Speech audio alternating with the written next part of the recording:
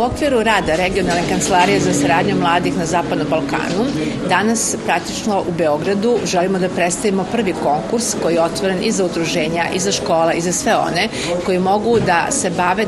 omladinskom politikom i koji žele da rade na onim ciljevima zbog kojih je Regionalna kancelarija i osnovana. Taj prvi konkurs se nalazi naravno na linkovima i sajtovima i Ministarstva omladine i sporta Republike Srbije, koje je aktivno učestvovalo sa Vladom Republike Srbije u osnivanju Kancelarije za mlade, i na linkovima same kancelarije, i danas ćemo pričati ovde sa zainteresovanima kako i na koji način mogu da apliciraju i uopšte zašto je važno da mladi ljudi na Zapadnom Balkanu se mnogo više povežu, da upoznaju jedni druge, da zajedno prave projekte i da na taj način praktično poboljšavaju kvalitet svog života u svim aspektima.